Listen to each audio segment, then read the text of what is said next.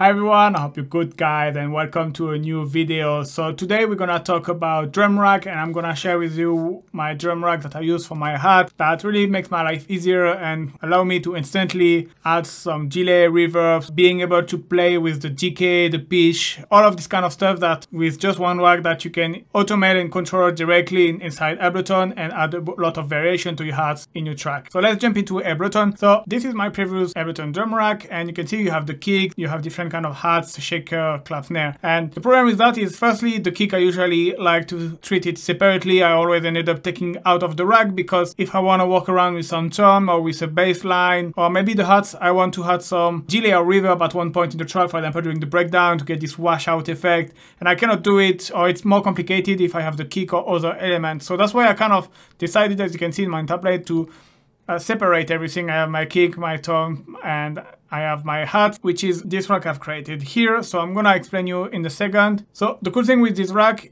was like everything was in one rack. So it was very great if you just wanna use, for example, push and you don't wanna change track. It's more effective, but there is no perfect solution. You just have to find the best for you. I have as well this drum selector that I usually put in my sample pack as well, where you can, this is really handy when you just wanna use the push and don't wanna use anything else. You just take your kick, you can select quickly a kick, select a hat to pitch it, add some delay, add reverb. So that's pretty handy with if you just use the push, but to be honest, most of the time I don't like to work this way and I rather to have individual track. I don't like when stuff are too much set. Like I want to be able to have some flexibility. So that's why I create this hats rack. So we're gonna create it from scratch and then after I will show you how you can use it. And for example, you have, this is like run process and you can get something. So it's hard to, in the track,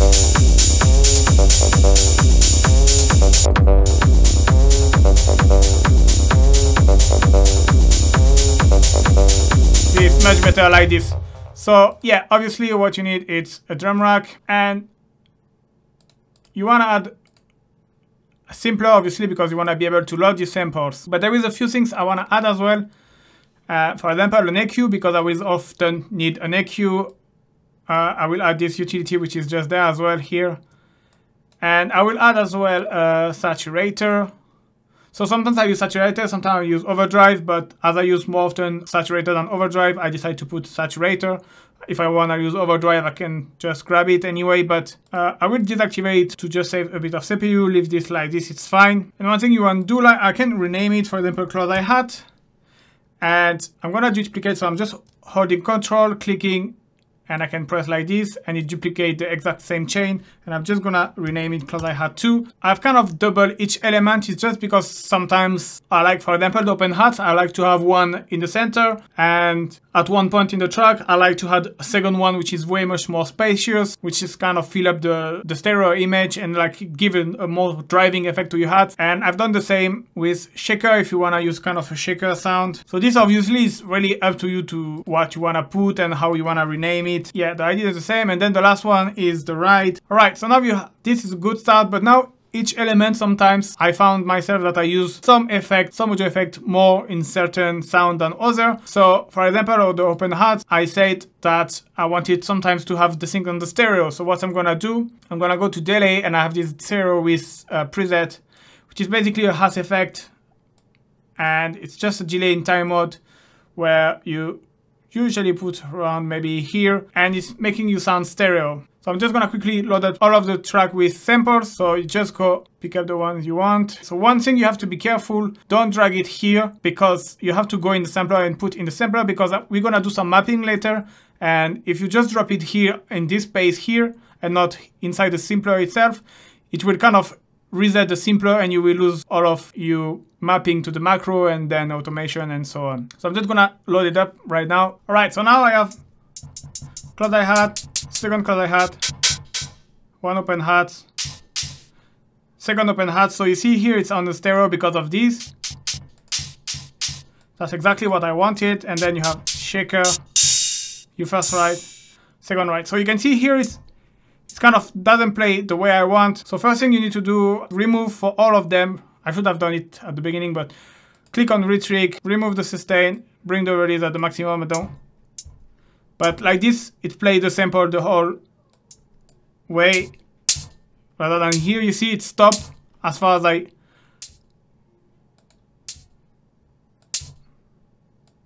So that's what I want.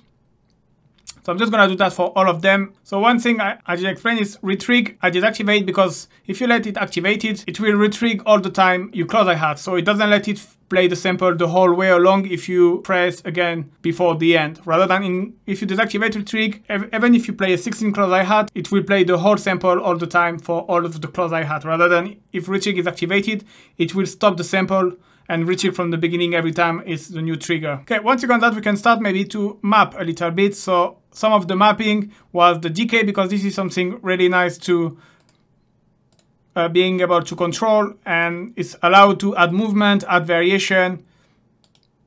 So I'm just gonna map this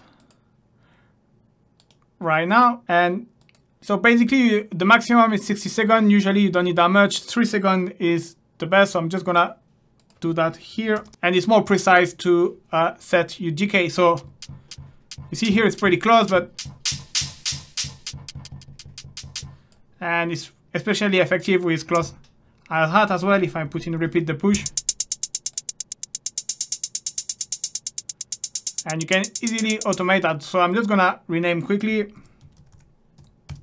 And second things I decided to map is the right pitch. So you can go to control here and you can use transpose, but it's a bit too brutal. So I use the detune. So this I'm gonna map to macro 5 for the first ride and to macro 6 for the second ride. If you wonder why I have 2 rides, I just like to use 2 rides sometimes, so I put it in case. Obviously you can replace it with whatever you like. Usually I have to one more like metallic ride, and I like to have a second one maybe more noisy or a bit granular, let's say. Right, tune, right to tune, and so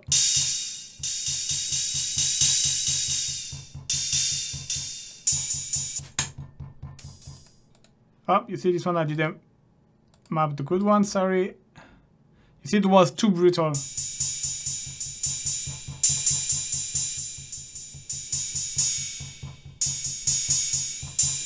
So that's some variation you can add. It's not to pitch to tune your drums, it's just like to add variation. You can use a frequency shifter if you find this one not enough, but usually this range is fine. And so now before to talk about the return and the effect, yeah, let me just finish. I actually didn't finish because each track has different kind of particular effects. So here was the stereo, but one thing I've done as well, I add sidechain compression. So I put usually ratio at 4, short attack, release I leave like this, and then after this one here and the sidechain, I have my sidechain track here. So this way, oh, I don't have MIDI, but let me actually grab the MIDI pattern here, the original. Okay, and for example, I have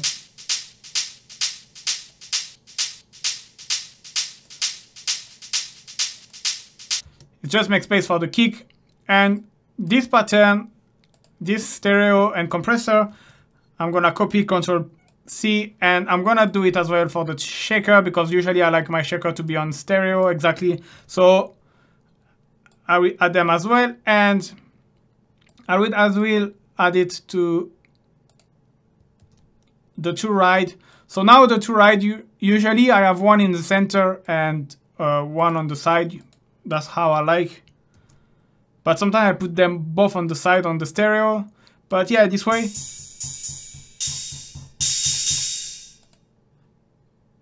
You see, maybe this one I will leave it in the middle. And I want this actually to be after the EQ. This one stereo. Shaker stereo. I don't have the second shaker, but you can do the same.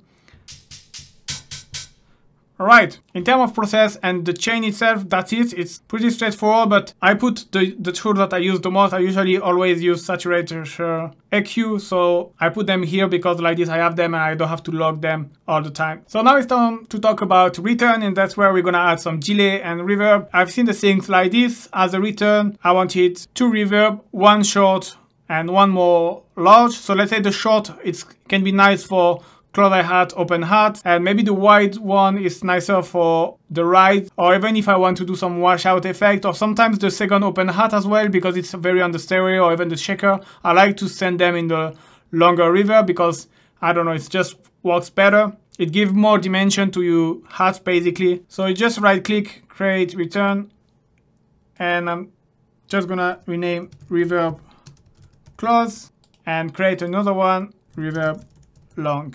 So then here, feel free to put whatever you like. I put my default preset, which is this one. And what I've done is I assigned the decay to macro 7. And I have the long one. It's exactly the same preset, but I have a longer decay, let's say around 5 seconds, that I will map to macro 8. And so here I have reverb close, reverb long. So once you have assigned your macro, you need to put the dry wet at 100% actually. And what I've done is I add a bit of saturation for the close one. I put it after, and I've done a little bit of EQ as well to just kind of get rid of the low frequency. So you can go, yeah, around there, 200. You can maybe be a bit more drastic. And for this one, put it before. There is no especially reason to be fair. Again, an EQ. And here, what I've done is I've also add a stereo effect. So this is not especially necessary, that's up to you, but because usually I send the ride and shaker, which are stereo anyway, so it's like everything is stay on the stereo. And so now you have you first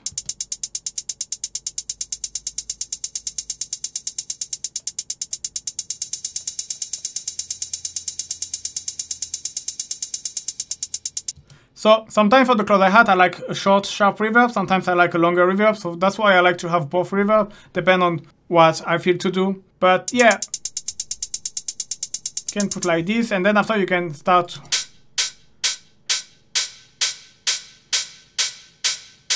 mix a little bit. Maybe I'm gonna. And you see, you can start to mix as well. And so I'm gonna stop there. I'm gonna add the delay before, but you can after easily control all of your level you send, and you have everything under control here, and that's easy to kind of mix all of drum just right here. All right, so now let's add some delay. So I use 4 different delay. To be fair, it's the 4 delay that I use in my shuffle hats rack already. So it's like 4 delay I've designed especially for hats. It works well. It creates this kind of shuffling effect. It adds movement to your track basically. So the first one is pretty much like my default. Let me actually solo this like this. We can have a listen. Just put dry wet 100%, feedback maybe around 30%. I leave in the time sync in 3, but just work well like this. And yeah, the filter is pretty much the same. And you can see get this ping pong effect. All right, second return now. Again, we grab another delay. So here pretty much the same setting, but you put in 2, so feedback at 30%. Let me actually play. And you can see, you can hear it coming in the left here.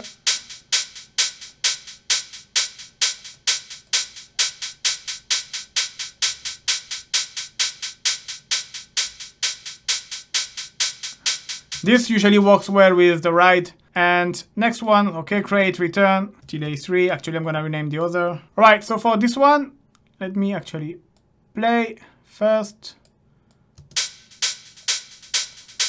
So we don't need the ping pong. We don't need the filter. And we need to have this unsynchronized. So then after, obviously, you can experiment with different delay. You can obviously put your own delay. That's really up to you. But that's the one I use because it's the one I use the most often. And yeah, so sorry, I put in 3 and 5. And you get the tagada effect. All right, and then finally, the last delay 4. So let me just send it here.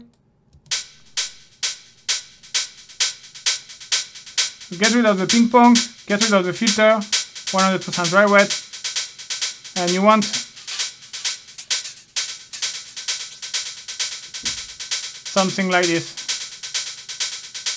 So this way now you have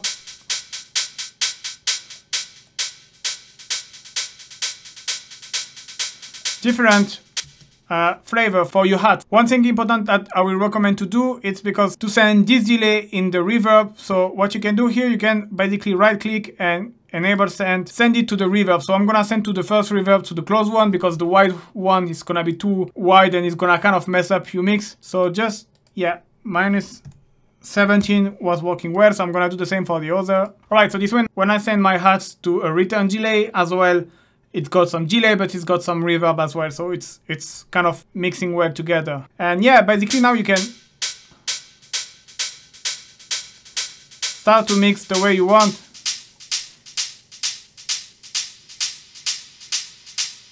So you know you do first send is like close reverb, long reverb, and then delay 1, 2, 3, 4. Then after is you just need to use your ear to see what it does to your hats, and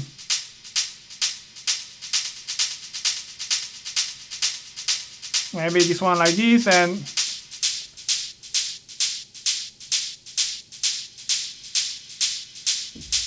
maybe hats like this, like this. So let's see with the whole actually.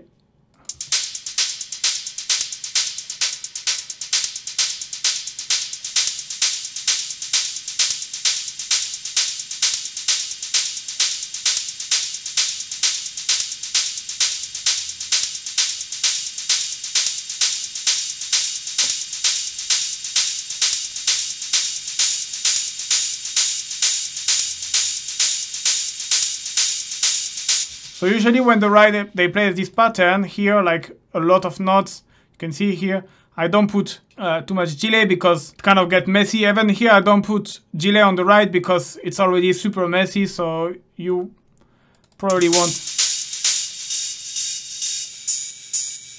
But you can see if it's in solo.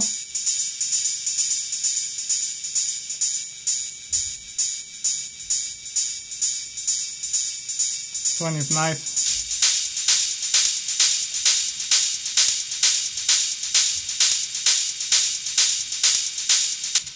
Alright, so you probably need to kind of mix the volume a little bit here. But yeah, that's the great things. Here you have everything you can mix with, because you have all of your send, you have your volume, your pan. And then what I do sometimes is I add a DrumBus on top of that, because it's great if you want to kind of glue a bit everything, and if you wanna, I like to use it. So I like to use it to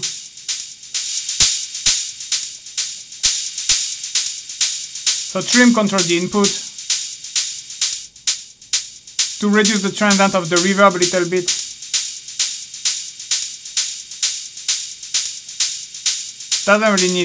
I doesn't really much use drive and crush, but you can if you want. And it's just get everything more in control. So yeah.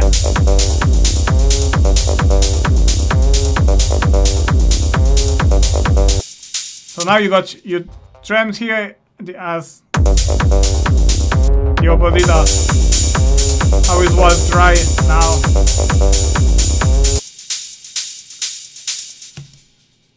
And yeah, that's a rack that I'm using a lot now because I have everything. And if you have the Perch even, you can sequence directly. Honestly, it's quite a bit sophisticated or hard, let's say, to kind of use the send with the Perch. But I hope guys you like this rack. Don't forget to like and subscribe. You can grab the rack for free, the link in the description. I will put as well the MIDI file of the drums here.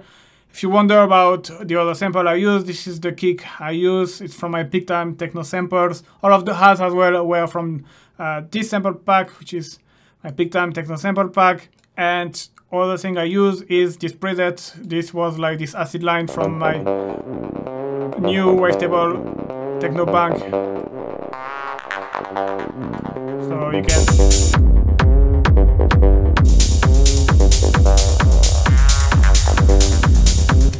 have fun with Alright guys, thank you for watching. See you soon guys. Bye bye. Take care.